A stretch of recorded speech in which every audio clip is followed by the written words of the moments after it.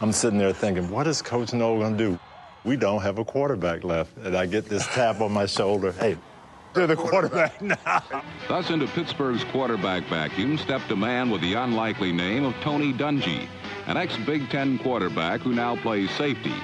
Dungy was entrusted with the job of moving the Steeler offense. The only hitch, Dungy had never taken a snap as a professional quarterback.